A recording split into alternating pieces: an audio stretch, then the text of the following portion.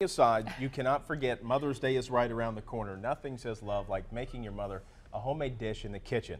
We're learning how to do that with our friend Janine Washle from Cloverfield's Farm and Kitchen this morning. Janine, good morning. Good morning. All right, so what are we making here? These are no-fail yeast rolls. So this is what we're going to make. And they're no-fail because not only do they have yeast in them, but they're backed up with baking powder and baking soda. So they're gonna rise for you. All right. Plus the beauty of it is you make a big ball of yeast or of dough like this, and you can keep this in the refrigerator for 5 days. And so you literally can make rolls all week long. And so this is actually an old recipe. This is a recipe that, probably moms and grandmas made, when they were young.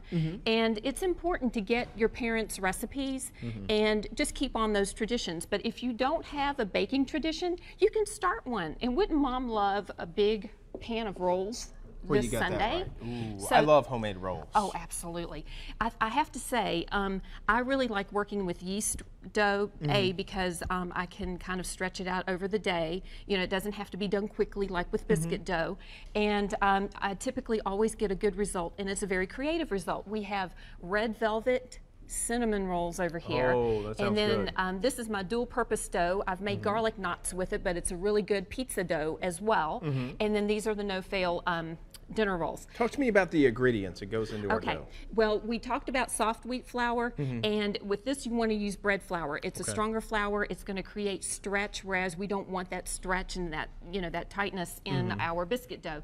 This is a sticky dough. It's going to stick to my fingers just like this. You can see how it's sticking to my fingers. And this is a proper dough. It's tacky. It feels damp, but it's not sticking to my fingers. So this is a properly made dough. And I've taken my bench scraper. This is just a, you can buy these at Williams-Sonoma, get them online. And they make cutting the dough just so much easier. So if you wanted to play with a little bit of dough, feel free to. Okay. Another trick is don't put too much flour on, because you if it starts sticking to your hands, you actually want to flour your hands versus the dough, because there you go. And what are we doing? Folding the dough here? Folding actually creates layers, but this is the way you need. You use your palms and you get in there like this. Okay. Oops. Janine, what's the goal here? What's our end goal? Our end goal is to take it from a shaggy mass of dough to a beautiful mass that is as smooth and, dare I say, as a baby's skin. Right. And so you really want to get in there and you push it away from you, and then you grab it like this and you pull it back. So I've done it in slow motion. So you want to do it like this. And this is my technique. I go from side to side because it actually does build up your forearms and it builds up your biceps. So if you make bread on a regular basis, ladies, you will get rid of that arm jiggle that none of us like, and you get a great workout, and it increases flexibility and dexterity in your hands. How long does it typically take, Janine, to get to where we need to go? Okay, so once you get it smooth like this, we form a ball, put it back in the bowl, and let it rise for an hour and a half, because it has 2 rises.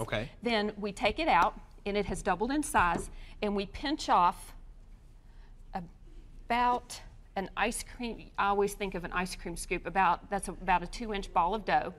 And you can put it into the pan like this, but it'll look a little bit messy when it rises. So the reason that these all look uniform and pretty is, here's the trick. We're gonna pinch it, and just like you're closing up something inside of a napkin. And then you take what you've pinched up and you twist it, and that goes on the bottom, and you have a perfect ball of dough. And when it rises, and then when you bake it, you get an absolutely picture-perfect pan of yeast rolls. All right, Janine. You did good. That's good. Not bad. That passes. Not bad for starters. All right, for more information on Janine Washle, and if you would like her recipes, you can find information on our website, WDRB.com. She is with Cloverfield's Farm and Kitchen. You can find her email, send her an email, and then she would love to share her recipes with you.